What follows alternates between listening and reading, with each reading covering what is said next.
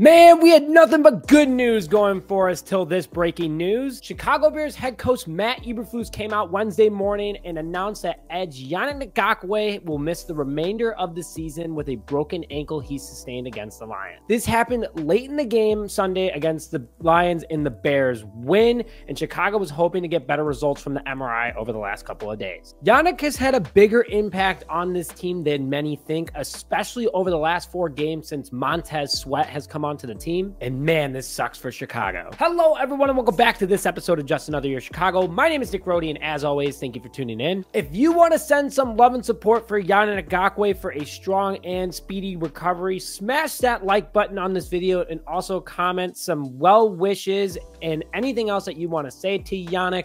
I'm going to send this video to him in his Twitter DMs. He may answer or not, but if he does, or he gets a chance to see this, Yannick, we wish you a speedy recovery and hope all is well. And don't worry, the Bears have a next great man up in DeMarcus Walker. So the 6'2", 246-pound Edge is a 7-year pro that signed with the Chicago Bears this past offseason. He was drafted by the Jaguars and has kind of been a journeyman his entire career.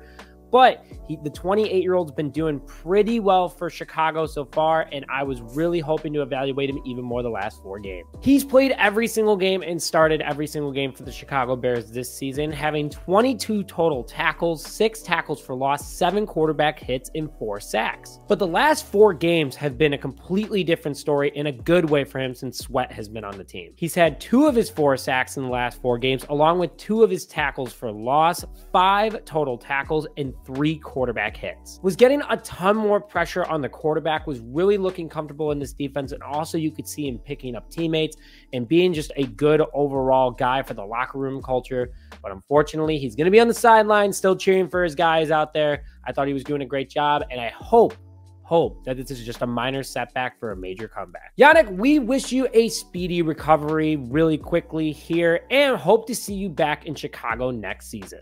But with that, thank you very much for joining this quick breaking news episode of Just Another Year Chicago. My name is Nick Rody, and as always, bear down.